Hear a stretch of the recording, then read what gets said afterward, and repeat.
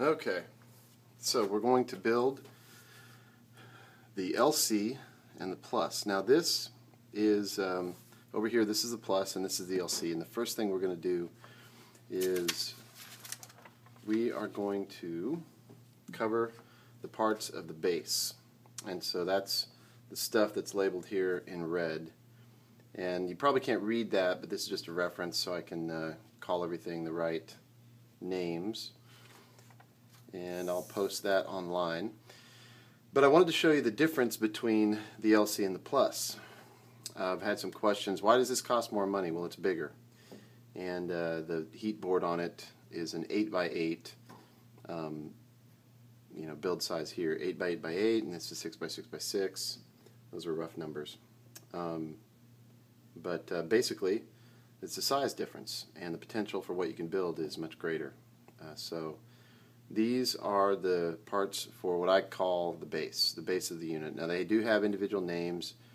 They're somewhat cryptic, but we try to make sense of, for instance, let's see, this guy right here is the rear of the LC, so RRLC, the deck of the LC, the DEKC, and the front of the LC, or the FNTC. So as you can see, they're somewhat cryptic, but you can kind of figure them out, and to be honest, I don't have all the names memorized yet, but we got to give them some designation so that we can refer to them, and if you are missing a part or you need one replaced, we'll all be able to call them by the same names. So the reason I have some in the middle here and some on the sides is just for your interest. These parts in the center are common parts, and so these are shared on both bots. Okay, so these are common, and these are specific, and these are specific. One other differentiation between the LC and the plus is, you can see here the Z rods. This is the LRDC, or the lower rod LC. So the lower part of the LC, the rod pokes through here and is held and goes through here too. And these are 8mm rods, and these are 12mm rods. So the cost is greater on these. These are a lot beefier. You can see they're bigger, around 12mm. And concerning the rods, while I'm thinking of it, if you're building one of these yourself, these files are going to get posted on online. If you are building one yourself and you have a laser cutter and you're going to cut these yourself, keep in mind that the rods that you use, I got a couple here for the LC. The rods that you use are going to be machined linear rail. Now if you go to Lowe's and try to source these, it's just not going to work. You want machined exactly 8mm. So if you were to take some calipers and put on here, this is, I say exactly, by my reading here, this is 7.93, and this is 7.93, so just a little shy on these, but they're 8mm rods. So that's one difference between the two. So what I've done here is laid these out in the way that they go together. One thing I want to point out is that these have a little mark on it. You can see it here. There's a little arrow, and the arrow actually points to the front of the unit. And so not all parts, but some have an arrow that point to the front. So here's another one. That arrow points to the front. So it's important that you line these up pointing to the front. So what I thought I'd do is I'll give you a couple tips on, there's a lot of screws and nuts and bolts, and one tip is that you can fit these. I laid this down on the desk, I dropped in these nuts, and then I taped them down. Now when I read this, I think it was on when I built my MakerBot over a year ago now, it said to do this, and I tried it, and honestly I was moving fast enough, and I got small enough fingers that it was all going really well, and I ended up not using this. So today I'm not going to do that, but I just wanted to show you that you can kind of get these ready with your nuts so you don't have to hold them in. Now, these parts that are held in by tape, that might be a good trick on some of these interior parts that actually get really hard to reach. But since they are hard to reach, putting them inside there is great, but then you're going to have to get that tape off, or at least you could get that tape off. You wouldn't have to. So doing that is maybe a time saver, maybe not. So what I thought I'd do is I'd go ahead and put together the base of one of these, and I can dry fit these and show you how it all goes together first and explain some of the parts. And then I'm just going to put a few screws in to hold it together. And instead of making this video very long, because you know, the original claim was that you can build a Printrbot original, the plastic version, in under 2 hours. That is to say, I can build a Printrbot in under 2 hours if it's all laid out on the table and I've got all my nuts and bolts and everything ready. On these build videos, I'm trying to take it at a pace at which you know, is easier for you guys to follow.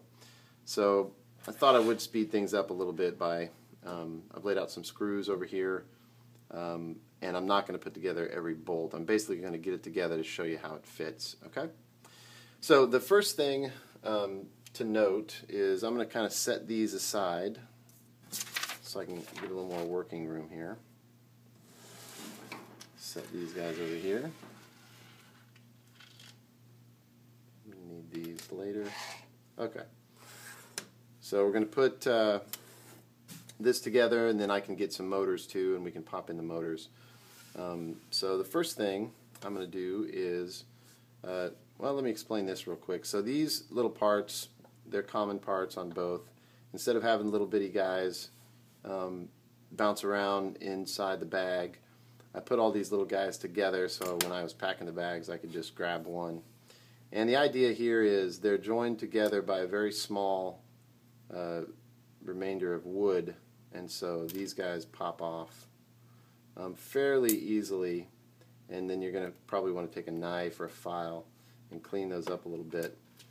Since I popped these parts off here, these guys are optional, and all they are is when we get to the bridge, these guys may help you tighten or tension the belt. If you've got some Velcro on there holding things, you can use these if you want to. The part I'm after right now is this guy right here, and this is going to space our end stop out far enough so that it hits the hole. So we will need that, but the rest of this stuff I can put aside for now. There for the bridge. Okay, so in kind of order of how we're going to assemble this, I thought the first thing we do is piece these guys together. Put these aside. I'm going to piece these guys together, and one thing of note is that they don't fit together anyway. It's not a symmetrical piece. There are a lot of symmetrical pieces. This isn't one of them. So we're going to just dry fit this in here, and this is right now I've got these parts laid out how it's going to go together, so these are going to fold up and go right in there. Now if you'll notice, like I said, some but not all are symmetrical pieces. So if I want to put this together, it'll only go that way. It won't go this way. See, that doesn't fit.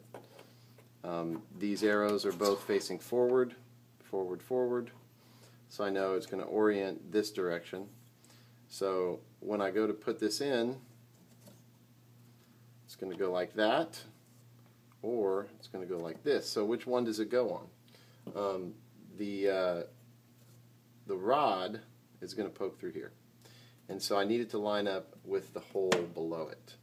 So if I were to put it here, and imagine I put a rod down through here, there's a drill bit to represent, it's not going to hit anything. I can't turn this around because then the arrow is going the wrong direction, and that won't work. Now if I were to flip this part, which is symmetrical. Now it's facing forward, but this guy isn't. This is symmetrical one way, but not the other. So even though I could maybe get away, nope, can't get away with it because these are offset, so it isn't even symmetrical this way or this way. We have to get these together in the right fashion here, so it's very important that we make sure this lines up with the hole. These holes right here won't line up because this is not a symmetrical piece. So that makes our little puzzle here only fit together like this. Now when I put that straight down, it is lining up with the hole below it. Okay? So that's how you have to get this together. And I do recommend you dry fit. Don't start bolting stuff together until you see that all the arrows are facing the right way and the rod holes line up. Okay?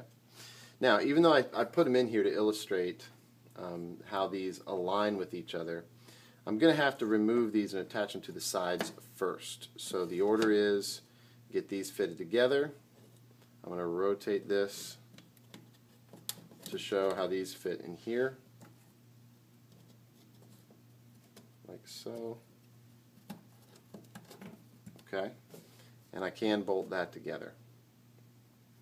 So then I'll just flip this over, and this is worthy of note here. Like I said, I'm going to try to show you all of the parts that are symmetrical and which way they can be fitted. But this is symmetrical. I could flip this and it would still fit in these holes. Again, I'm just illustrating the pieces before I assemble. So this fits in the hole, but I want the best side, when possible, I would want the best side facing out. And this has some charring here on the sides, which is going to happen on some of these parts. And if I flip it like that, then I've got the bad side in and the beautiful side out. So just a note there. Now I'm going to double check my work, dry fit it in here, double check my work, dry fit in here. I say dry fitted, I just mean without nuts and bolts. Now this piece here is not symmetrical because we need, now this will work here, this will go together, but I'm not able to flip it and put it together this way. We did that because the board is going to end up orienting right here. And if I were to let me turn this the right way to illustrate. See, these holes don't line up? They're a little off here. They're offset on purpose, so because we've got a very specific use for these right here.